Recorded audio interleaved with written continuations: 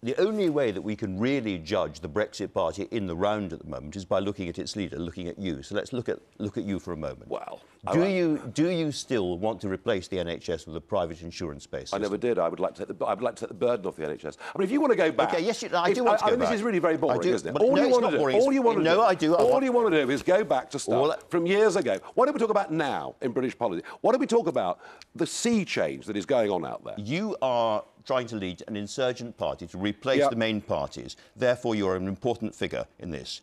I think we are going to have to move to an insurance-based system of healthcare. I would feel more comfortable. My money would return value if I was able to do that through the marketplace of an insurance company than just trusting giving us £100 billion a year to central government. Do you still hold that view? If I was encouraged to opt out of the system to relieve the burden of the National Health Service, I would do so gleefully. Do you want to discuss these European elections or not? Yes, I certainly do. But Go on then, let's try. Do you still believe that worrying about global warming is the stupidest thing in human history? I believe that if we decide in this country to tax ourselves to the hilt, to put hundreds of thousands of people out of work in manufacturing industries, given that we produce less than 2% of global CO2, that isn't terribly intelligent. But as I say, here we are with one of the biggest changes in politics that's ever occurred, and you're not even interested. Do you still What's wrong with the BBC? Do you still want to What is wrong with the BBC? Do you still want to roll back gun controls and reintroduce handguns to this country? This sums it up. Do you know, I've been going around the country speaking at packed rallies every night. And do you know who's not there? The BBC. And from this line of questioning now, I can see why.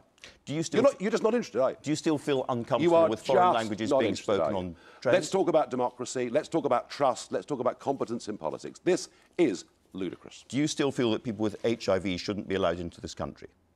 Do I think the National Health Service is there for British people? Yes, I absolutely do. So you still do?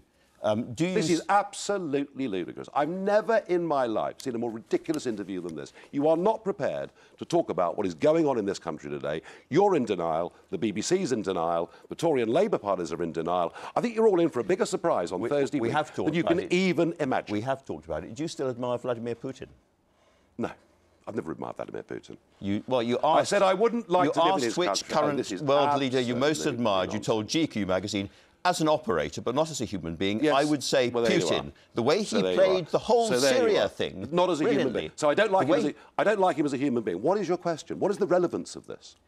I'm trying to work out who you are and where the Brexit Party, which wants to destroy the party system, is going. You haven't asked about a single other member of the Brexit Party. You haven't commented on the fact we've got the most diverse list of candidates of any party fighting in this election. From the Revolutionary Communist Party right through to the right. That's worth discussing, isn't it? How have we managed to get left and right together? These things are really interesting to your viewers, not trawling back through a series of quotes from years ago.